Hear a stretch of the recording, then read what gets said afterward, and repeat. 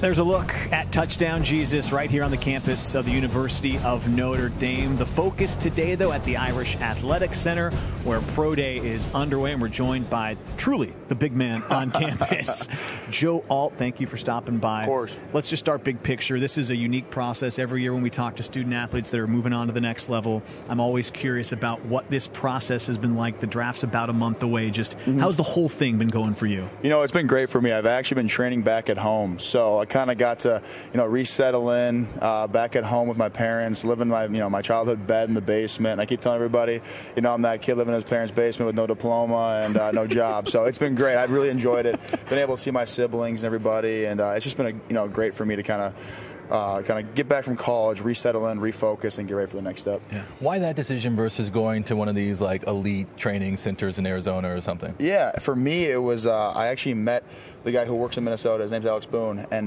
Bill Welly, the running and lifting coach there, and kind of just fell in love with them and how they work, and really liked them as people, and just felt like a great fit for me. And honestly, being at home was just a plus for me. I think they're really good at their jobs and really helped me excel both in the combine drills and getting ready to play football at the next level. So it was a great choice for me. Something I'm curious about, Joe, I think we talked about this before, but you had 3 different offensive line coaches in 3 years, and I think on the surface a lot of people go, that must have been tough, that was a negative. But I think I heard you say everyone kind of gave you some different tools to put in the toolbox. And they're great offensive line coaches. Just what was the value of having 3 different guys just giving you their spin on offensive line in 3 years here in South Bend? I think exactly what you just said, like the toolbox aspect. And everyone's going to kind of focus in on something different. Like some guys it's all run, some guys it's all pass, some guys it's footwork.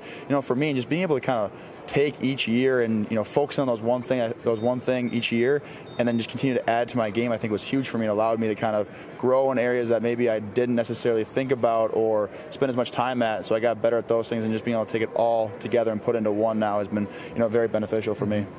When I think about like the offensive line, I think of there's one unit, but I do think the left tackles, if there is a diva position, it's probably that one, right? I just think when you're thinking about leading an offensive line unit from that left tackle position, how do you plan to do that at the highest level of the NFL? Yeah, I think for me, it's always the way I've always found my leadership being the best is always starting with like my on the field work and being an example leader versus using my voice right away. I think showing your hard work and showing your accountability and gaining the respect that way with guys who are veterans and guys who've been in the league is really important. I think talking to other guys who are kind of making this next step, finding a veteran who's going to kind of step in and take you under his wing is really important. So I think my goal is just kind of not necessarily keep my mouth shut, be quiet, go to work, and be that guy who's just dependable each and every day, and then continue to find my voice from there.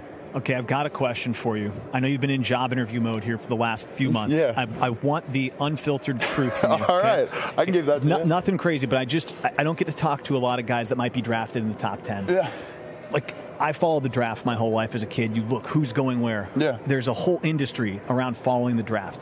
You're one of the names that gets thrown around in the top 10. Are you going on sites in the morning and seeing where is Joe Alt going to go? Who should take Joe Alt? Like, are you tracking it or are you staying away from it? My mom definitely is. My mom is telling me something new every day on that. She's following my name on Twitter. I'm like, Mom, I can't tell you anything. Like, there could be a trade 2 minutes before I get drafted. There could be a trade today. Like, I can't tell you where I'm going. So, like, I feel like if you really kind of invest in that stuff, you can get distracted. So I've really stayed away from it. Like, when the time comes and I get picked, that's where I know I'm going. But from here till now, I just got to continue to work, and whatever happens, happens. But Mom has you covered. Oh, Mom's got me covered. Yeah. She's reading Twitter. She's getting mad at people sending articles. I'm like, Mom, that's just a random person in his basement, right? Like, you don't have to get offended by that. In a different basement. Exactly. Yeah, exactly. Not my basement. I'm like, Mom, relax. The article's like, why Joe Alt will be a bust. Exactly. Yeah. My mom will be like, Joe, they said a mean thing about you today. I'm like, Mom, they're going to say it. It's not the first time. It's not the last time. They're going to be mean. Like, you got to get used to it. That's great. I appreciate the candor. Yeah.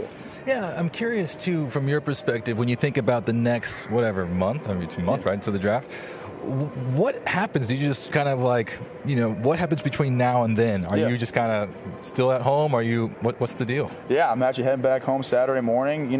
For me, I'm just trying to obviously stay true to who I am. That's a hard worker, and really focus on, I'm going to give that 3 hours, that 4 hours every day where I'm on. Like, I'm going to be lifting, running, doing football work, and trying to get as best I can be. But then after that, just kind of enjoying the downtime a little bit, spending time with my family, being able to go see my sisters and my nieces and nephews, and just kind of being a normal kid again, being able to break from college, constantly going from school, homework, back to lifting, running, football, whatever it is. Now just being able to kind of be like, hey, I can go lay on my couch for, an hour and take a nap and go see my sister or my brother, whoever it is, and just being able to kind of just chill and enjoy this month, because probably the last month I'm going to get here until, the season starts. I know you talked to Caroline earlier, and she brought up your dad. I didn't realize you mentioned he had you doing the drills back in the day, so it wasn't just technique. What's the impact of that been? How well did you feel set up for this process? Yeah, it was actually kind of funny. We did a lot of work on like the L drill, the pro drill, and the 40.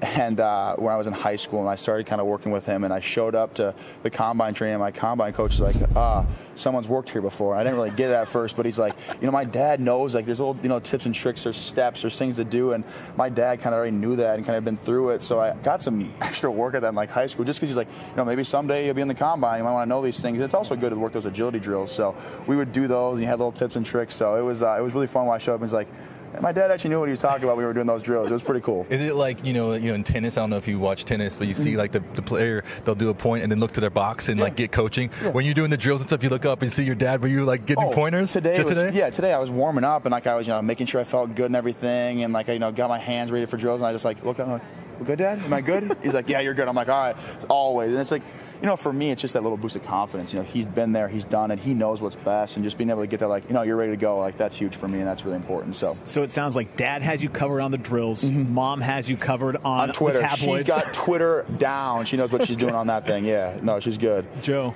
appreciate you stopping by. Of course. Best of luck with the next month. We're looking forward to seeing your name getting called. Awesome. Thank you very much, guys. Appreciate it. All right.